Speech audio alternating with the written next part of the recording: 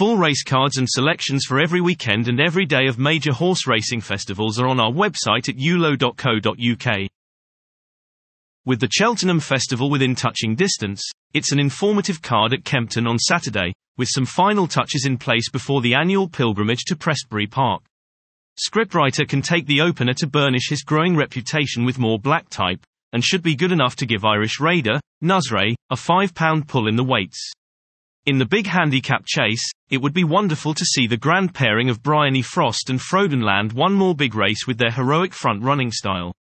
Time is drawing in for Paul Nicholls' Never Say Die servant, and he deserves one last day in the sun with Bryony, fending off all comers to land the Coral Trophy from top weight. Over at Fairy House, Willie Mullins holds a strong hand in the Bobby Joe, with Kemboy and Carefully Selected both lining up for this Grade 3 contest. Though Kemboy is eased in grade here, Carefully Selected is the less exposed, and may have more in the locker, so gets the vote. That looks a tempting bet for the forecast, as the two best horses in the race, given the current form of the Irish champion trainer. Elsewhere, on the Kempton card, Imperial Bead is just the progressive type to land the Dovecote, while Mark of Gold is an interesting each-way chance in the handicap hurdle.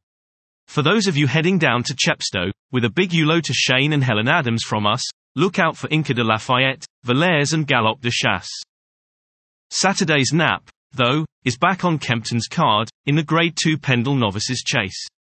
Harry Fry should hold the key to the second of the pattern races on the card with Boothill, who took the Wayward Lad Novices Chase here at the Christmas Festival.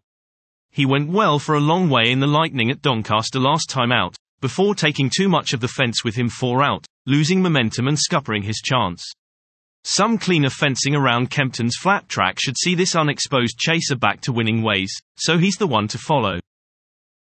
Later on, Quick Draw is our next best.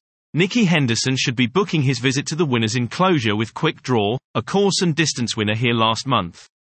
He lines up here on a career-high mark, but has clearly taken to his new surroundings at 7 Barrows, and looks the one to beat for the informed trainer.